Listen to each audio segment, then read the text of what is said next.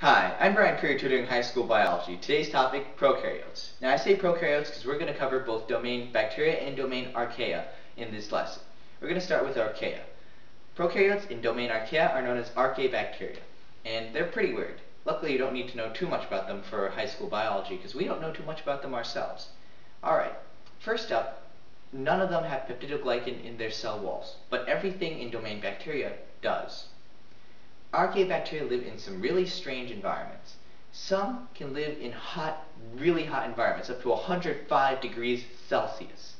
Some live in pHs of 0.4. That's more than 10 times as acidic as stomach acid.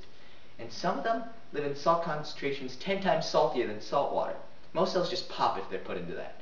So, very strange. And that's Archaebacteria. On to domain bacteria. The prokaryotes here can also be referred to as eubacteria. That's EU and bacteria, spelled just like that. Alright, now we can identify these in a number of ways. First up is by shape. There are three different shapes for eubacteria. First up, bacilli. These are rods. Cocci, spheres, and spirilla. Well, spirals. We can also classify these bacteria through the Gram stain. You might do this in the lab. You take a colony of bacteria and apply a violet dye, then an alcohol wash, and then a red dye. If you end up with violet bacteria at the end, you have a gram-positive colony. This means that the peptidoglycan is on the outside of the bacteria's cell walls. The violet dye will then attach to the peptidoglycan and can't be washed out with the alcohol. Red dye, too bad, violet dye got there first. Alright, if you end up with a colony of red bacteria at the end, that means the peptidoglycan is on the inside of the cell wall. So the violet dye cannot take, and the alcohol wash just takes it right out. The red dye was the last thing there, so of course it ends up red. We can also look at how bacteria metabolize. And I have four words here that are kind of big. Don't worry, they pretty much tell you their definitions. Chemoheterotrophs. These bacteria take in chemicals and use them to create energy and their own cell structures. Chemo, chemical, and heterotroph, taking in their food. Next up are the photoheterotrophs. Photo, light, and heterotroph, taking in their own food. These ones use light to create energy, but take in chemical compounds, organic compounds, to make their cell structures. Alright, then we have chemoautotrophs. These ones are interesting. They take in organic compounds and then, in a photosynthesis-like process, will actually create their own energy in cell structures.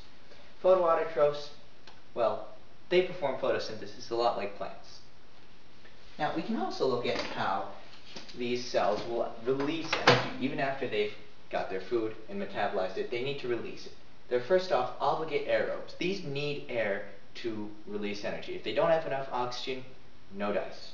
Obligate anaerobes. These cannot release energy when there's oxygen. And lastly, facultative anaerobes. These can either release energy with or without oxygen, depending on what's there or what's not. Alright, last up we're going to look at how bacteria reproduce. There's asexual reproduction, which is just binary fission.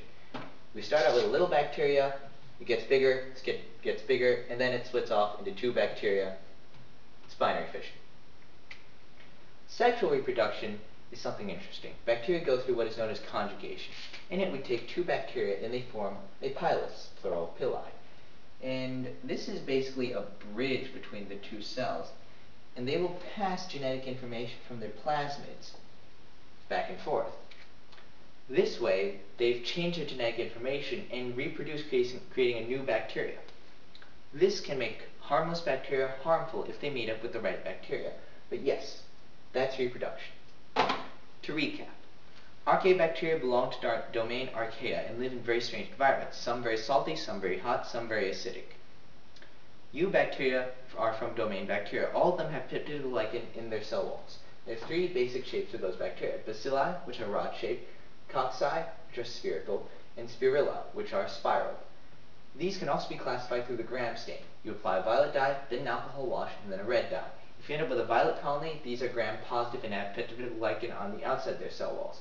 If you end up with a red colony, these are Gram-negative and have peptidoglycan on the insides of their cell walls. You can also look at how these bacteria metabolize. Chemoheterotrophs take in chemical compounds and make energy in their own cell structures. Photoheterotrophs use light to create energy, but also need to take in organic compounds to make cell structures. Chemoautotrophs take in chemical compounds and perform a photosynthesis-like method to create energy in their cell structures. Lastly, photoautotrophs will perform photosynthesis much like plants. We can also look at energy release. Obligate aerobes need oxygen to release energy. Obligate anaerobes cannot release energy when there's oxygen. And lastly, facultative anaerobes can perform both aerobic and anaerobic energy release. Bacteria can reproduce in one of two ways. Asexual reproduction is called binary fission. The bacteria simply gets larger and splits off into two cells, much like mitosis. Then there's sexual reproduction, in which two bacteria form a pilus, a bridge between the two cells, over which they exchange genetic information and ultimately create new bacteria. Alright, that's all for now. Again, I'm Brian Freer. See you next time.